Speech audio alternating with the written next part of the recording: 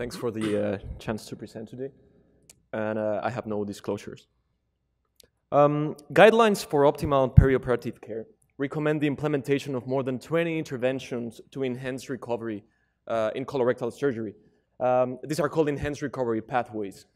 We know that successful implementation of this improves outcomes, and we know that these outcomes are related to adherence to the elements of the pathways. When I talk about adherence, I'm talking about the successful completion of a planned intervention, such as if a patient on the postoperative day 0 needs to have a protein drink, the bottle has to arrive to the patient's room, the patient has to consume it, and then he gets the check mark. In terms of the relationship of adherence and outcomes, Dr. Pecorelli et al. From McGill University published this graph in 2016. As we can see, as more elements are completed, we have a better successful recovery in blue and less 30-day complications. And the differences can be small, from 18 to 19 elements, so each and every single element, it's important. And these are the elements of our enhanced recovery pathway. We can see a clear distinction in the preoperative elements, the intraoperative and the postoperative elements. Some preoperative elements, carbohydrate loading, selective bowel prep, preoperative education. Intraoperative, the use of laparoscopy, keeping the patient normothermic, avoiding drains and long-acting sedation, and the use of epidural.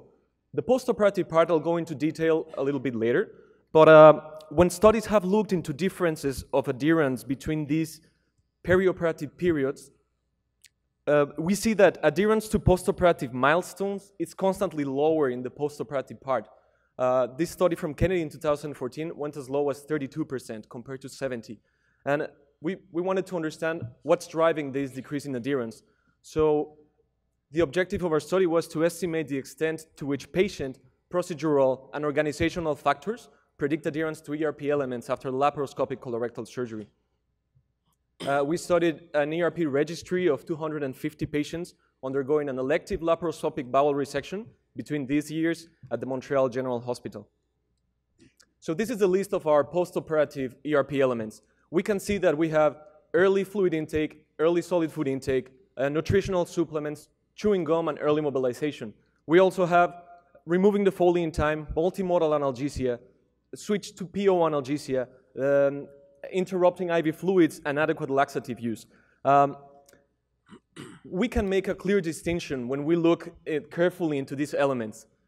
In the table on your left, we can see that there's a group of elements that rely heavily on patient participation to achieve completion, such as early drinking, early feeding, early mobilization, chewing gum. We label these elements requiring patient participation. In contrast, there's another group of elements that rely heavily on the clinical team. The clinical team here is the largest driver towards achieving completion, such as removing the Foley catheter, giving the patient multimodal analgesia, transitioning the patient to oral analgesia on POD2, interrupting IV fluids in time, and adequate laxative use. So in order to find where this is affecting and try to find ways to improve it, we made this division and we did our analysis separately for these groups. Then to choose our potential predictors of adherence, we based our selection in previous literature. You can see that patient factors are age, gender, obesity, smoking status, ASA, preoperative chemo, and prehabilitation received. The procedural and organizational factors, the creation of a new stoma, total intraoperative fluid balance, the use of epidural, rectal against colonics resection, duration of surgery, arrival to the wards after 6 p.m., and complications in the first 24 hours. Our analysis was a forward linear regression, and we evaluated our potential risk factors for linearity and collinearity. So these are our results. First, in the patient characteristics, we can see that the mean age was 65. Almost 50% of our patients were female. 70% had an ASA of 1 or 2. 11% were smokers and received preoperative chemotherapy. And in the procedural and organizational factors, we see that 20% received a new stoma. The length of the surgery was a little bit less than 200 minutes. 28% had a rectal resection. 27% arrived to the wards after 6 p.m. and 18% had an early complication of any Clavian grading. In terms of adherence to our two groups, the group that depends on patient participation had an adherence of 72 compared to 80 to the other team. You can see that this is already a way better improvement in adherence than the literature that I showed you. And this is the result of our regression.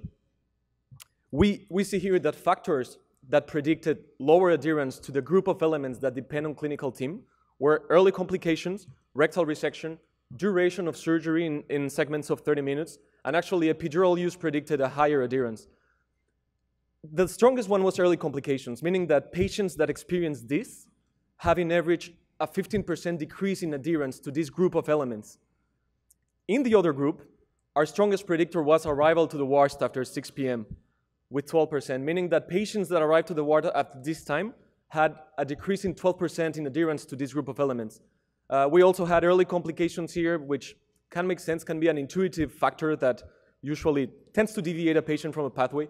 And actually, the female gender predicted a lower adherence in 6%.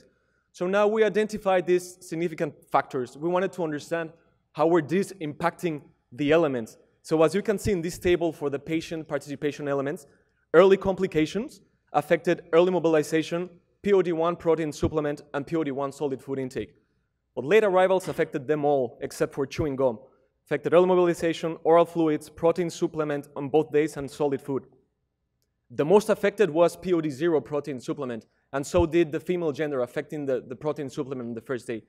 And on the other team, and on the other group of elements, early complications again affected the switch to oral analgesia, the IV fluid stoppage, and the laxative use, and rectal resection and duration affected them all instead of multimodal, except for multimodal analgesia, which had almost a perfect adherence. The heaviest impacted element here was the switch to oral analgesia on POD2. So in summary, there are different factors associated with adherence to elements requiring patient participation and those dependent on clinical teams. Adherence with patient participation elements included late arrival to wards, early complications, and female gender. Adherence with clinical team-dependent elements included early complications, rectal resection, longer duration of surgery, and epidural use that predicted a higher adherence. In conclusion, better understanding of factors predicting better pathway adherence will inform quality improvement efforts. This will include ensuring access to nutrition on POD0 for later arrival to the wards, analgesia for rectal resection, and further investigation of differences between female and male patients. Thank you very much. Thank you very much.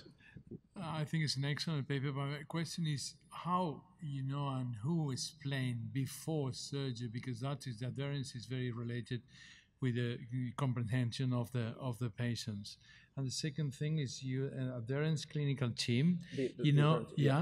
What do you think about the surgeon's preference? Because sometimes surgeons are very subjective. Preference in something specific? Yeah, surgeons, this not started because there's some problems, Oh, it's not possible this. Exactly. Ideally, all the patients are put under the pathway. Okay. All of them, and they can only deviate if something happened in the OR that excludes them from the pathway, or they have an early complication that takes them out. Okay. I see that you add laxative use in your pathway. Yes. That it's not that typical.